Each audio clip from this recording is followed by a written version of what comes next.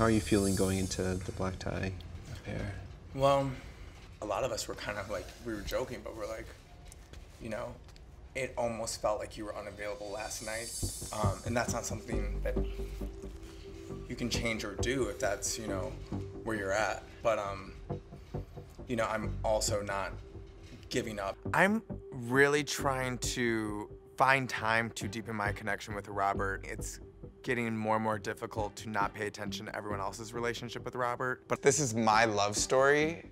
Everything else is fluff. We know. I mean, Eric is going through a lot, and I just don't want him to think I'm not hearing him. But, you know, I do like you. And I think that we just haven't had that many interactions. And when we do... Yeah, but I'm gonna put this on you.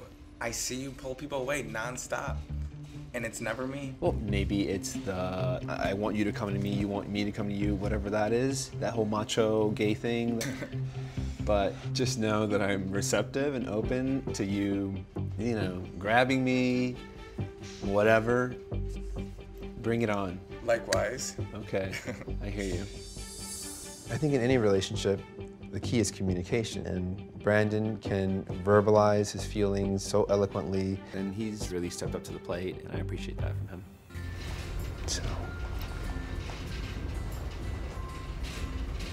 What? I was just looking at your eyes. Come here.